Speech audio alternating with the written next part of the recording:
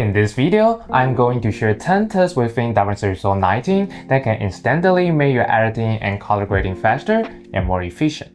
So without further ado, let's dive right into it. The first thing we will explore is the text-based timeline editing feature.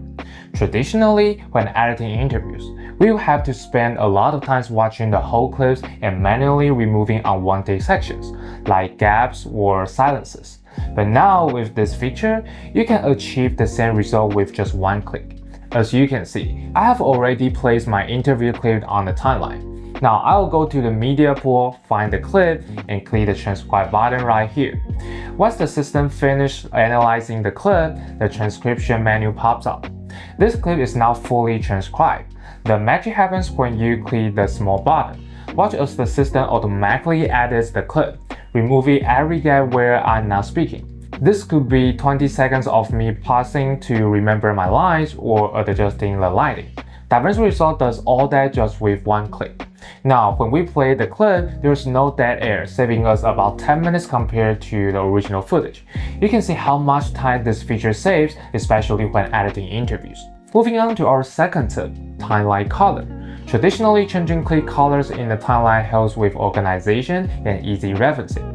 But now, Davinci Resolve allows you to select all clips of the same color at once, making it much faster to move, grade, or apply effects to them all together, instead of selecting each one individually.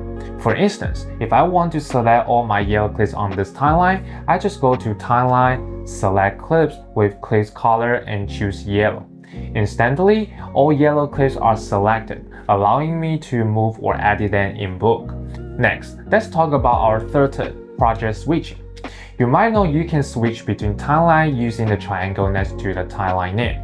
But did you know you can also switch between different projects within the same session and work on them simultaneously? To do this, click the Project Manager icon at the bottom, right-click the empty space and select Dynamic Project Switching.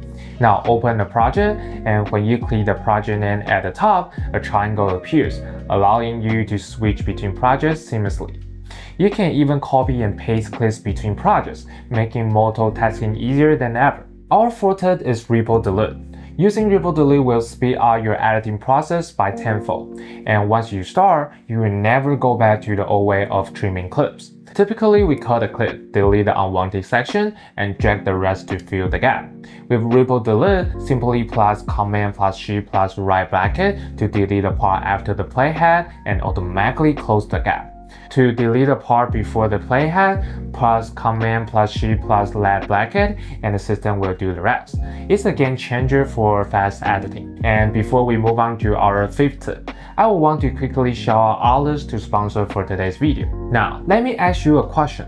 What would you create with $100,000? What if I told you that Artlist just launched the second year of its biggest creators fund ever, the Artlist 100K Fund? Whether it's an idea for a music video, feature film, documentary, or even a YouTube video, Artlist is now giving everyone a chance to turn their dream video idea into reality. So it's a time to bring your wildest and craziest idea to life and give your dreams a chance. The Artlist 100K Fund opens on September 24, and you can submit your idea until October 24. And to join the 100K Fund, post a video on your social showcasing your 100,000th idea. Take Artlist.io and use the hashtag Artlist100K Fund, then you are good to go. And for more information about the 100K Fund, please go check the link I put down below inside the description. Also, by using the personal link in the description, you can also get an extra 2 months free after signing up for Artlist. Now moving on to our fifth tip, which is the highlight clip in the media pool. Finding a selected clip on your timeline in the media pool is not too hard to achieve. But while you are editing, personally I feel it's a little bit inefficient doing this process all the time. So here I'm going to show you a more convenient way to find a clip in the media pool. And in order to do this, go to Davinci Resolve, Preferences, click the User tab, then Editing.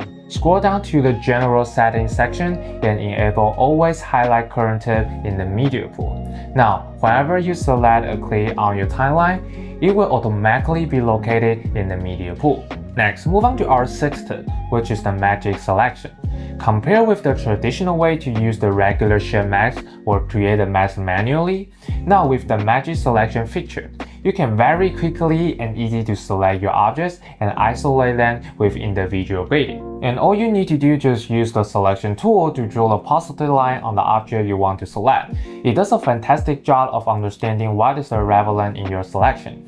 And if for some reason it includes something irrelevant, you simply just need to draw a negative line and it will deselect it. So now you can see how much time it could save you when you want to isolate the object in your image for grading. Now move on to our seventh tip, which is Smart Reframe. With the rise of vertical videos on social media, reframing horizontal footage can be super important. So before, while we try to reframe our video, we need to manually keep setting the keyframe to make sure our character is always in the center, which sometimes will take us a lot of time to achieve and the result might not be what we expect it to be. But with the Smart Reframe feature, now we can let the AI engine do it for you in seconds.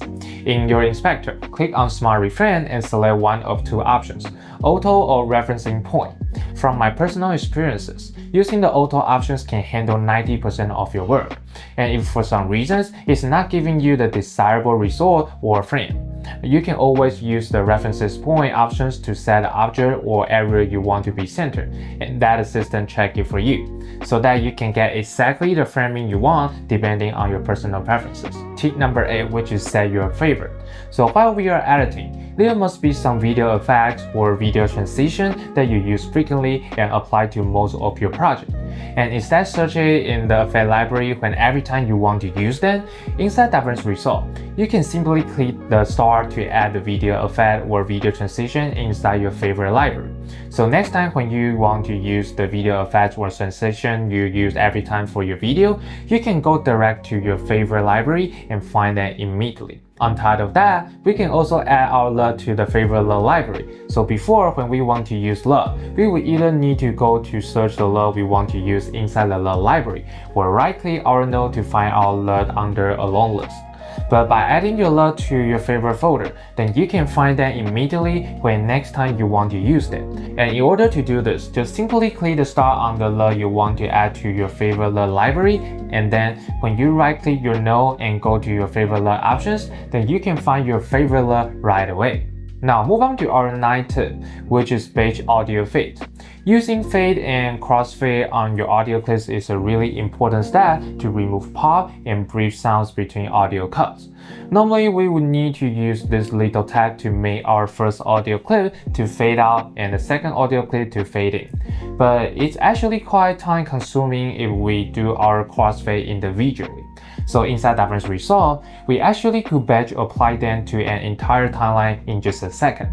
And all we have to do is go to our Fairlight section and select all the audio clips you want to do the crossfade. And then we go to Fairlight menu and choose batch fade setting. Then you want to enable the fading, crossfade, and fade out, and uncheck the override existing options for 3 of them.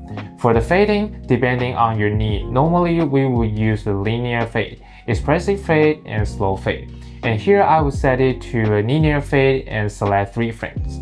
And for fade out, I will also select 3 frames, but here I will choose express fade instead of linear fade.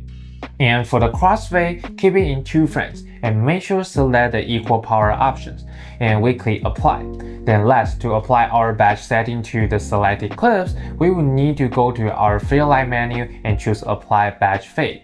And as you can see, now all the audio clips on my timeline have the crossfade between them. And if you take a closer look, like our batch settings in the beginning, the fading part we have is the linear fade, and the fade out we have is the express fade.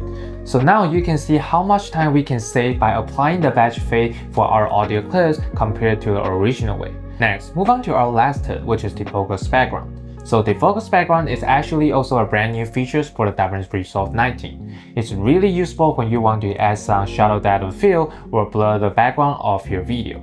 And to use it, first we will need to go to our color section and select our node. then we will use Magic Mask to select our subject. And once we finish checking, then I'm going to my effect library and drag the focus background on our node. Now, as you can see, here we not only can blur our background, but we can also adjust the saturation or even color blur type for the background. And for our rectangle clip, because I want to let it look like it has more shadow depth of field, so here I will set my blur to 0.558 and my animal vision to 1.191. And if you compare the before and after, then now you can see my image now have more shadow depth of field on our image.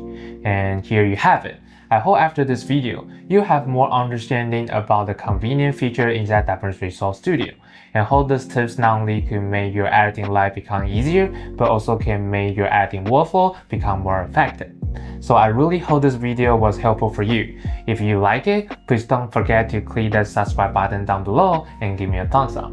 I really want to know what you think about this video, so please leave me the comment in below and I will reply you as soon as possible.